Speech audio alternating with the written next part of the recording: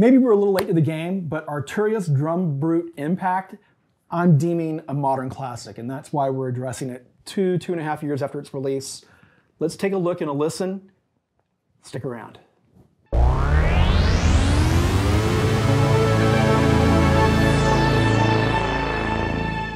Hello, Internet. Chris Cline here with Alma Music Center in San Antonio, Texas. And as I stated in the opening, today we're going to look at Arturia's DrumBrute Impact. It's going to be a brief look. We're going to listen to sounds, a little bit of the sequencing, some of the functionality, its playability.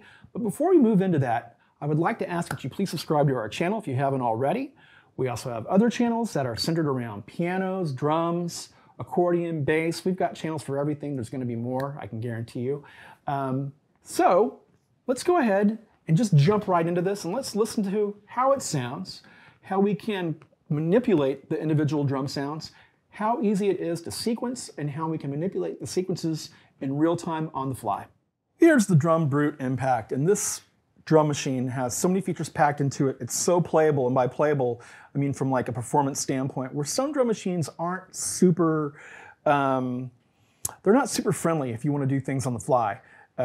This will allow you to do all kinds of things, and there's also other functionality that will create more randomness into your patterns or individual tracks. So there's all kinds of things you can do with the DrumBrute Impact. We're going to get into the meat of it. We're probably not going to cover every single thing, but we're going to do quite a bit. And I want you to hear what this thing sounds like, because it's really a beautiful sounding drum machine. It is analog, and then you have the FM drum, 10 sounds total. Super flexible, multiple outputs in the back for kick, snare, FM drum, hi-hat, and then everything else comes out the main output. Distortion, you can color the sound. There's, again, so much you can do. I love all the randomization features and being able to repeat things as well. It's just very performance friendly. But let's listen to what it sounds like. So we have our kick, snare, snare 2 or clap, tom high, tom low, cymbal, cowbell, closed hat, open hat, and then the FM drum. Now the kick drum, of course we can adjust the decay so we can get it to be really, really stabby and punchy, or we can go into more of like an 808 style zone. And I know I just said 808. Everybody wants to have an 808 or a 909, 707, whatever the classic drum machine is. This is definitely a new classic. This is a modern classic. It sounds different. It's just a cool drum machine. So I'm going to try not to make those comparisons too much so you don't get locked into that, because it doesn't sound like an 808. It doesn't sound like a 909. It doesn't sound like anything that Roland has made or Korg has made or Electron. This machine stands on its own, and it really has unique flavors. So let's go back to the kick drum. So again, we can change the pitch, get really, really low.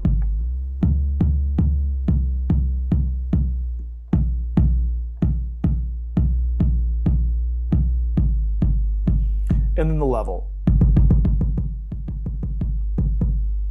which, of course, all these potentiometers or knobs become your mixer for the drum machine. Now we move into the snare. We can change the decay,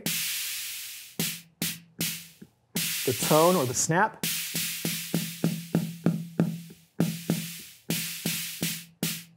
and once again the level.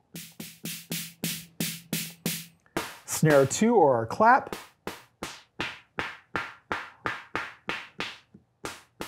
You can really hear the filter sweeping. There's just a filter attached to this. So we change the decay.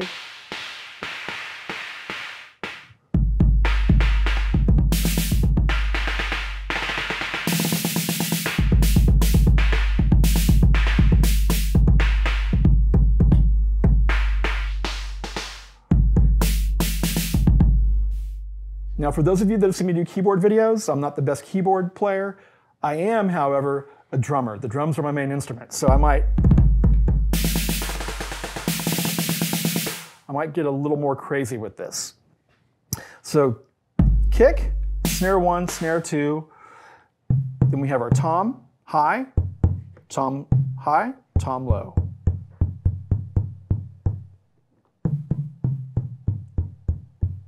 And we can still adjust the pitch for each one. Then we come to our cymbal. Change the decay. And then we have our level, once again, or cowbell.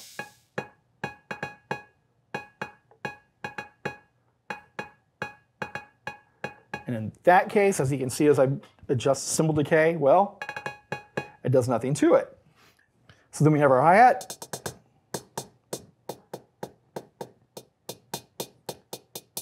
We can change the tone. And then we have our open hi-hat. We can change the decay, our level.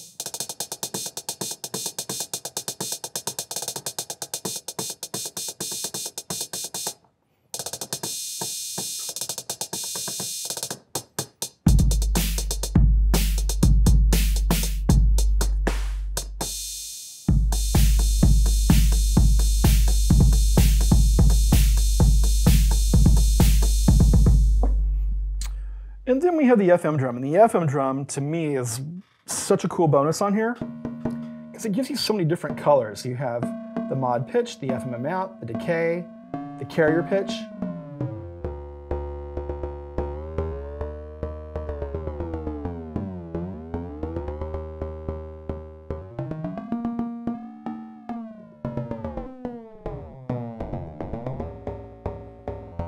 Turn the FM amount way up. Carrier pitch down.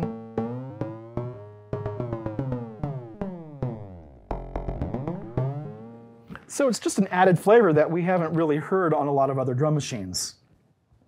Now, as we get into sequencing and song mode and banks and everything else, the sequencer has 64 patterns of the 64 steps for each pattern.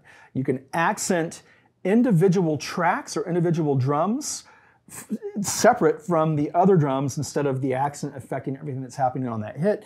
It's a very, very robust sequencer that's incorporated into this. So let's go ahead and play with this. We're not going to try to sequence anything that's more than 16 steps, or really 8 steps for that matter. So let's go ahead and let's sequence something. We do have a metronome, which is nice, 16 steps, excuse me, which is really, really nice.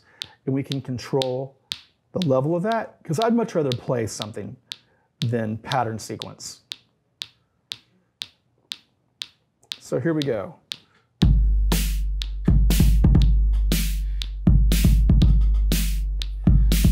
Just a very simple beat.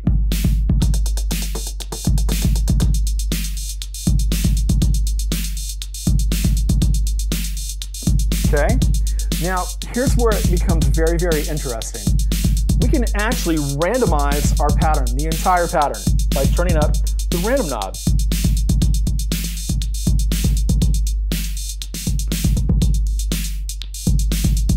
Let's go ahead and turn the metronome off now. Pretty nice.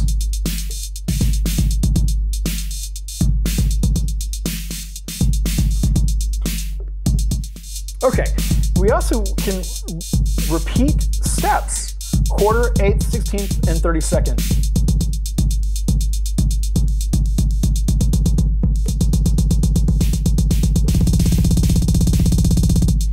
And as you can tell, the randomization is still incorporated into the repeat.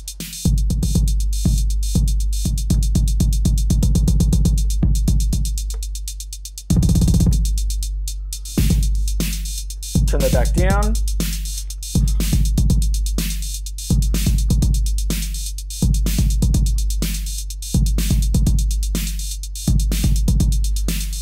Get back into record.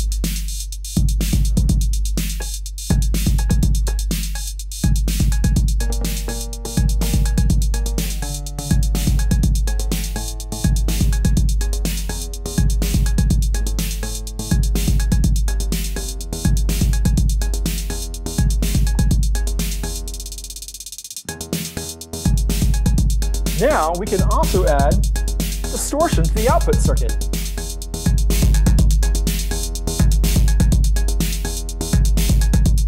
Turn that off. We can also add color to different drums too.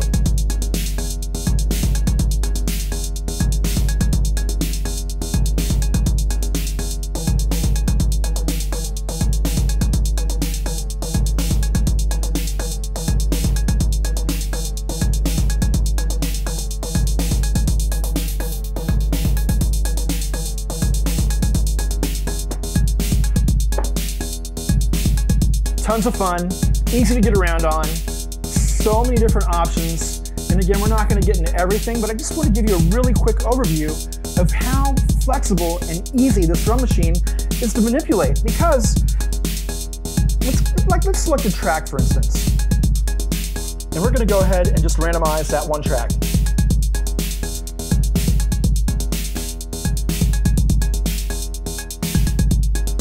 So now we're randomizing the kick and the snare. Everything else is just as I programmed it. Turn the snare back down. Go back to our kick, turn that back down. Turn off current track. And let's go ahead and turn up randomization once again. And let's bring up our swing as well. And now we're going into like New Jack Swing territory for those of you that are familiar with that term and going into the early to mid 90s. Think like Belle Biv DeVoe and groups like that. It's so easy. Again, like I can't stress enough how quickly you can get around this machine and do so much with it. It's one of my favorite drum machines in the whole universe at this point. And once again, this is a new classic. And I know people are going to argue down below in the comments, and that's fine. We can all express our opinions, but super powerful, tons of fun. If you've got the coin, buy one because you're going to have too much fun with it. You can also sync to other types of clock. The MIDI will also take DIN sync.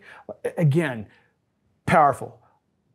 Too much power, especially for the price. At $349, everybody should have one. No, let's not everybody get one. Scratch that. Don't do that. Let's be individuals. It's super powerful. Go to your music store, local music store. If you're in San Antonio, come by Alamo, ask to see one of these and have fun with it. And again, we could get deeper, but we're not going to. You understand how this thing works, how it sounds, how easy it is to program, how easy it is to tweak your patterns, and how easy it is to do other performance-oriented things with it, options. It's feature-packed. Do it. We're done with this for today. And there you have it. I know it was brief, but you have an idea of how it sounds, how easy it is to play and program. And that's really what I wanted to show you today, because I think we need to hear more. I know that we need to hear more of this in productions. You know, I've been trying to pick it out in certain things, and I don't know that I've really heard it being used yet in any productions. I also don't listen to a lot of current top 40 or radio pop-friendly songs. I'm more of a weird electronic indie person, lots of jazz. But I would like to know if it's been used yet and who's used it successfully. I hope that you got something out of this. I want to hear your comments down below, or see and read your comments down below. I guess I can hear them in my head with fake voices that I make up for you. Again, let's keep it nice in the comments. Let's be constructive. Let's you know, criticisms are great, but we can do it in a constructive way.